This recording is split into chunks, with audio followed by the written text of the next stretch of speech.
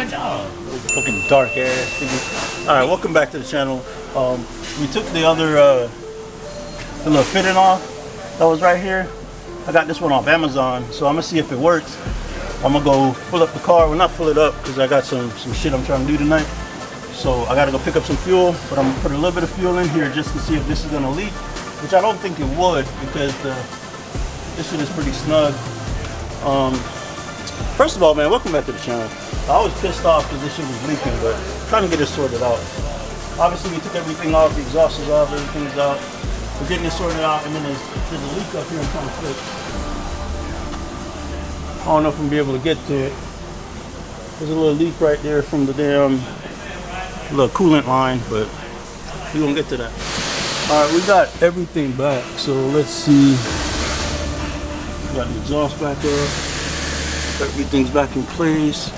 The wire is tucked back up over there. It's over there, so it shouldn't leak. We will have to go put some fuel in it right now and test to see if it's gonna leak. Exhaust is back. And I also fixed this little up there, the air line. The air line was leaking. Got that fixed. Almost left my phone in this motherfucker. The stock turbo is crazy. Look at this. The stock turbo. That's the market down pipe. See that?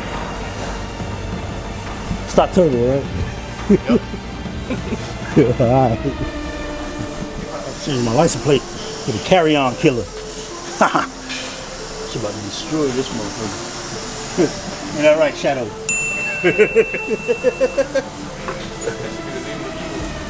Oh, that would be dope. Shadow. Yeah, Shadow. You all the way down? Yeah. No, it's not. Huh? Oh, yeah, it is.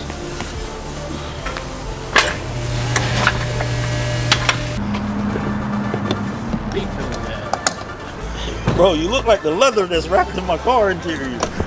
Little black ass. Look like it's all good for now. No more leaks. Little fitting I got work. I'll show you guys which one I ended up getting. It's one of the ones that was supposedly E85 compatible. Damn, look at that exhaust though. Shit. Damn. Tommy. Look at the shadow realm. Oh, we got the Evo back. But he took it apart as soon as he got it back. Supposed to be doing a video on it, but bro, why'd you paint this shit black? It's supposedly better when it's black. It's cooler. And they got it crooked, so took the turbo off. So you might want to get new bolts for that shit.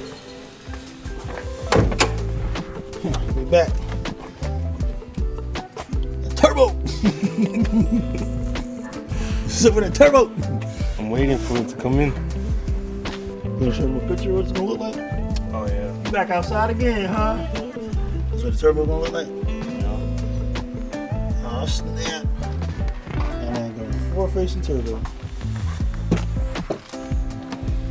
Okay, all he needs is a half radiator and a little hose. Good. Bro, look at this, the coolest thing about the Supra that I like, bro. I need to get in the car. You gotta open the door, bro. So I left my window down. What's this shit? What's this shit, bro? It's like BMW shit right there, bro. That shit cool. You both got that? No. Alright, so you guys saw the last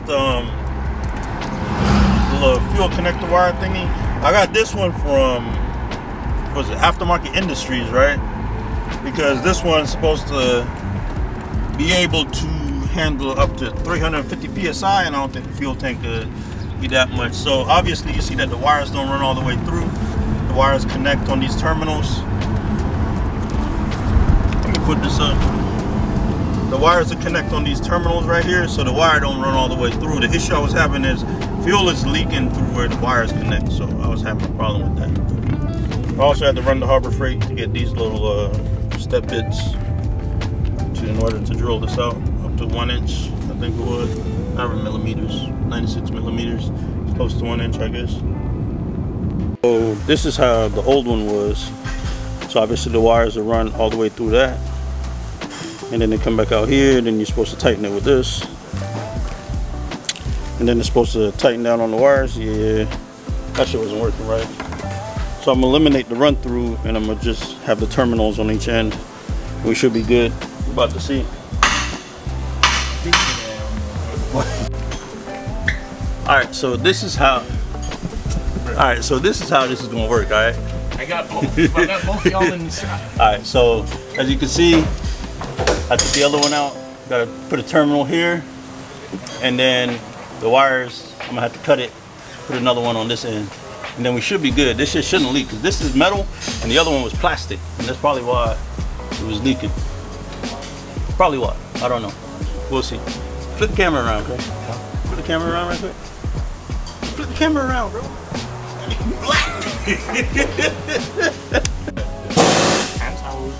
Okay, so this is what I was talking about. See, I had to drill it out, but this right here is gonna be a lot more stable than the wires running all the way through. This right here is like tied in there. Fuel pressure or fuel PSI, or the PSI is good for like 350 PSI. I don't think you're gonna need that in the fuel tank, but we should be good.